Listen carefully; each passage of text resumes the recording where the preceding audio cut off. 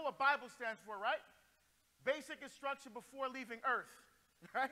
So make sure you have your Bibles. Now, for the Lord sees not as man sees.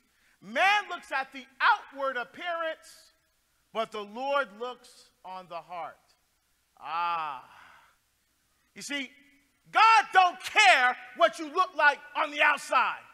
He don't care how black you are, how white you are, how Hispanic you are, how Asian you are, how tall you are, how short you are, how big you are, how small you are. God cares about what kind of man you are on the inside. For the Israelites, the heart just wasn't an organ that pumped blood through the body.